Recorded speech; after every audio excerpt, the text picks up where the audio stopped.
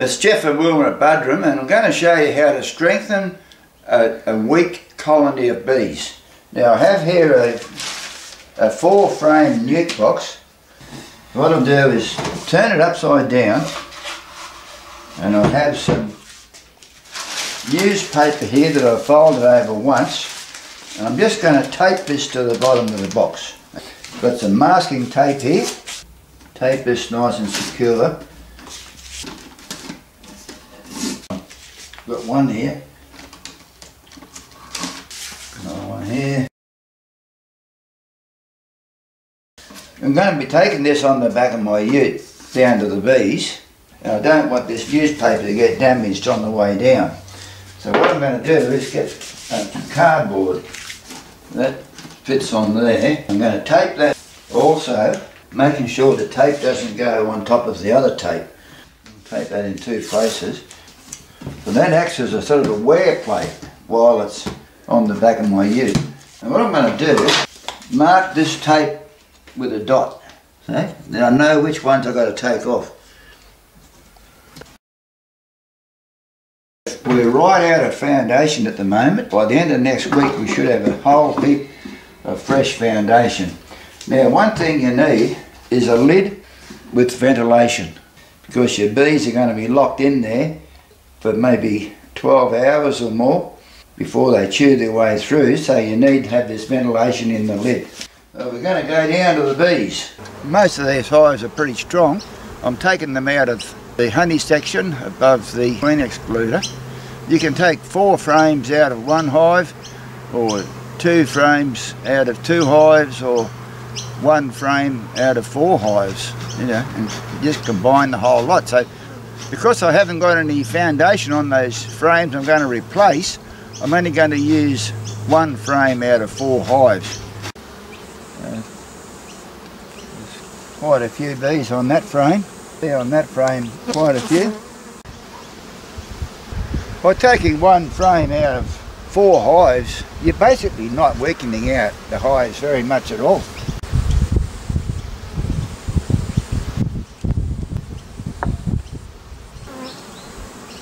Got quite a few.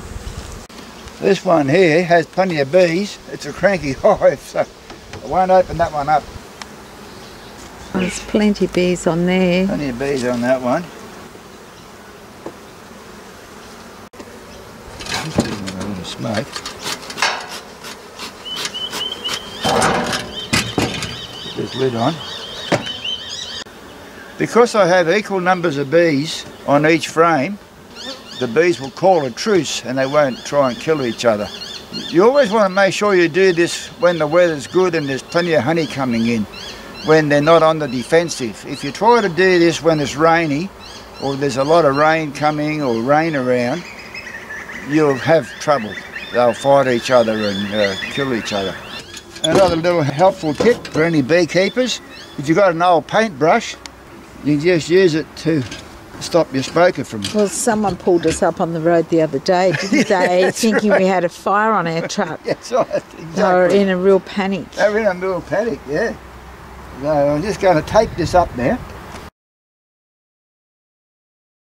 Right, now we go home now. Jeff keeps telling me about these ducks and kangaroos, which are not here today, but the ducks are. And this is the first time I've ever seen them when I've come down with him. So I thought they were his imaginary friends, but there they are. Yeah, there's 8 today. That's the most I've ever seen, is 8. They're beautiful. We were just driving away and I just noticed that these ducks further up had 3 little baby ducklings with them, and they're just gorgeous, so I had to get out of the truck and film them.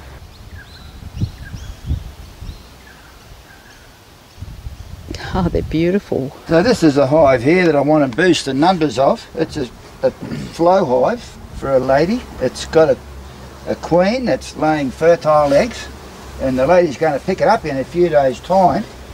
So you can see by having those dots on there, I know which ones to take off. I'm just going to put it in the area where the most bees are, which is on this side here, and that's sitting on top of there. I have this bit of wood here that will cover the other area.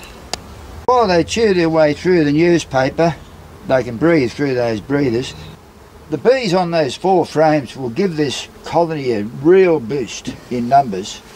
At the same time, we haven't weakened out those other hives very much at all. The main reason for getting the bees from my main bee site is that it's far enough away so the bees won't go back to their original hive.